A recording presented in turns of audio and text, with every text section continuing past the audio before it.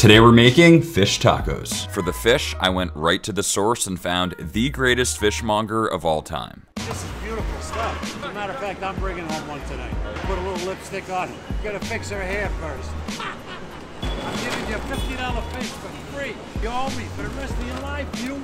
Eddie's the most hysterical man I've ever met, and you can see more of him in my last video. But the Mahi Mahi looked absolutely incredible, so I quickly filleted, following the backbone to reveal that beautiful flesh.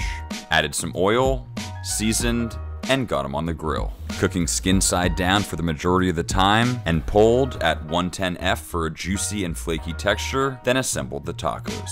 It's super rare for me to find a fish this fresh, and I have to say the difference really showed. I've literally been dreaming about this fish taco for the past week. Oh yeah.